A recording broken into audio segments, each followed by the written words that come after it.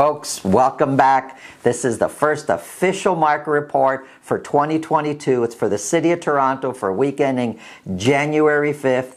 If you get value out of these reports, please share these with all your family and friends, anyone that can get value and would enjoy these videos. I'm going to start off with some insights already in the very first few days of 2022. Insights from the streets of Toronto, working real estate every single day.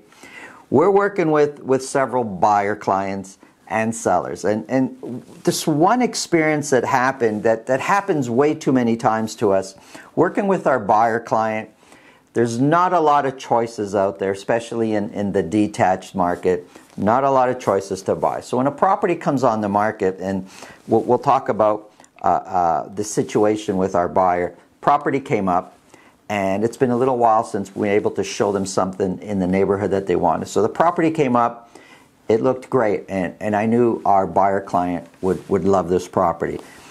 The property was listed midday. I emailed it within an hour that it got listed. I emailed it to my client, and he loved it. The earliest he could see the property was late next morning, which seemed fine because there was an offer date set up on the property, as there is with most listings these days. There was an offer date of a week in advance, so hey, if we go see it next morning, it would normally be no problem. Well, an hour before our showing the next morning, I receive a message saying, no more showings, property is sold firm. Which was a bit strange, I got to tell you, because it was listed in the afternoon, and our real estate rules are very clear. Especially if there's an offer date, and offer date is advertised on the MLS, all of us, all the realtors know the offer date is in 7 days from now. If bully offers are received, and the seller chooses to entertain those offers, to review them, could be one or more than one, then we all need to be notified. It's only fair, right? It's only fair to the public, it's fair to the buyers, it's fair to the real estate agents, it's fair to everybody that if you're advertising one date and something changes, everybody should know. Well, that didn't happen. And the next morning, actually, I tried to call the realtor, tried again. It was difficult to get a hold of. Eventually, midday, I reached him, and he said, oh yeah, we received a bully offer that evening, and the seller chose to accept it. The seller might be happy with that offer. What the seller doesn't know is that my client was prepared to spend more on that property than the offer they accepted. And there might be other buyers like that. The way we received the bully offer, the way it wasn't managed, or how poorly it was managed, I believe there's money, lots of money that was left on the table. The seller might have been happy with the number, but in most cases, properties are selling these days more than what the seller expects. If that whole offer presentation is managed properly, if that bully offer that they dealt with was managed, I know for sure they could have had more than one offer competing and got more money for the house. So who you hire matters. Yes, my buyer client was a bit disappointed in the way it was handled, but I got to tell you, that seller lost out on a whole bunch of money if they just would have hired the right realtor, and that realtor was just after the quick sale, which is sad because it's a disservice to their client, the seller. Who you hire matters. It's so important, especially in such a tight competitive market like we have today. Let's get into the numbers.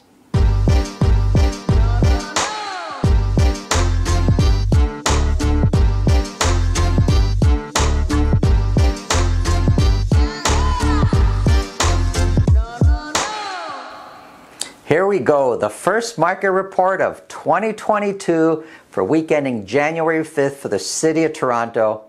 If you want to talk to me, anything at all related to real estate, it's really simple. In the description below, there's a link to my calendar. Book a time that's convenient for you. This way I'll know ahead of time. I'll organize my schedule so we could talk about whatever's on your mind. Let's get into the numbers. I'm going to start off with a year-over-year review. This is just for the City of Toronto, so I don't have any suburbs in these numbers, and it's just for detached properties. So there's no semis, there's no condos, there's no towns, just detached properties. When we compare year over year, well, for 2020, average sold price was $1,479,000 was the average sold price in 2020. For the year of 2021, the year we just finished, the average sold price was $1,718,000. That's a 16.2% increase year over year. That's a huge increase, naturally. 16% is phenomenal. When we look at just the second half of 2021, because 2021 has got 12 months, who cares what happened a year ago?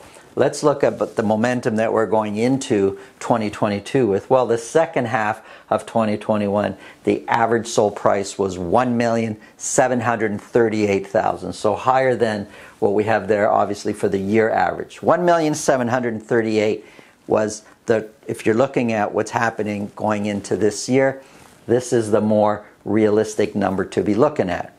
Let's look at another chart, and I'm going to need your help here because I'm going to ask you questions. I'm going to need some comments from you here. This chart here, the green, these are listings, and it's just for Toronto detached. You have the listings here, and we have the sales here in the white. I hope you can read it there. I'll call out some of the numbers. But when we look at listings, when we go kind of way back from 2002 to 2008, we were listing 24,000 listings a year. Now last year we listed just under 17,300 listings for last year, for 2021. But at one point we were listing 24,000. Then from 2009 to 2015, we were listing 19,000 or so every single year.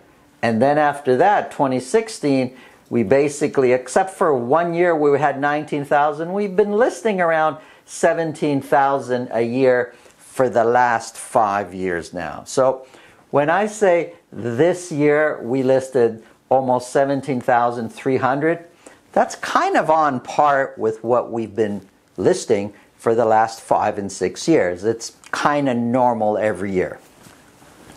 Sales, however, that's a whole different story.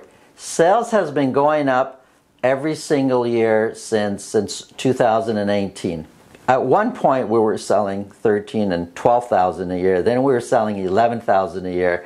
Now we've been around for the last few years around 8,000 and 9,000 a year. But last year we sold 11,481. Let's say 11,500 detached properties. So sales went through the roof. So listings have stayed the same for the last 5-6 years, we'll call it. Sales last year went through the roof, where sales went up actually 18.3% versus the previous year. So sales went up 18%, listings went up only 4% over the previous year. So right away you could see, well, if sales went up 18%, why wouldn't listings also go up to kind of keep up? Well, it doesn't work that way, and this is how we're having a problem with not enough supply to fulfill the demand. Demand went way up, supply not so much. And if you go back 20 years, well, this problem has been compounding and compounding, where we used to list 24,000, now we're listing 17,000. It's been compounding. So, but if we just talk about the last little while here, the last few years, especially with last year with interest rates being slashed, demand is just through the roof. I'd like to know what you think the government needs to do, or anybody needs to do, to fix the situation. If you think the government can motivate people to list more properties, or if you think the government could motivate builders to build more, put more inventory out there, let me know if you think that's possible and how that's going to happen in the comments below. If you think the government should be suppressing demand, if you believe they can't do anything with supply but suppress demand so less people are looking to buy, let me know what you think the government should do there also. Let's get the discussion going in the comments below.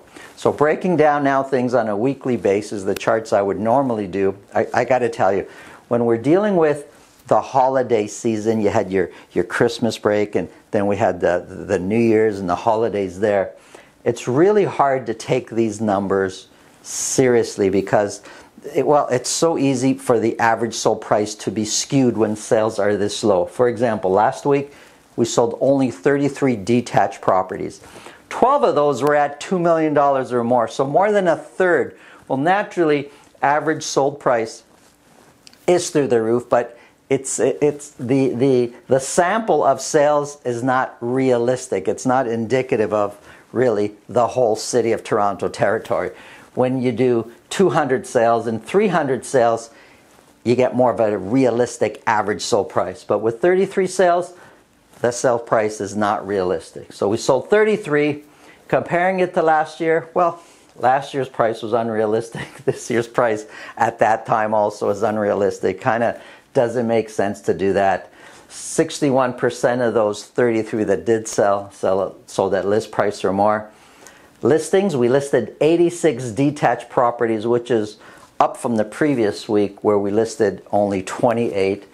And months of inventory is sitting at 2.4, but also it's not really a real number. Being in the field every day with buyers and sellers, I can tell you it's as competitive as ever.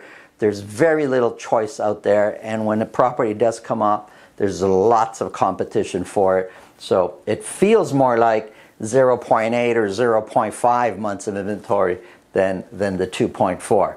When we break Toronto down into the three separate areas, West Toronto, we sold only 8 detached properties in West Toronto. Central Toronto, we sold only 9.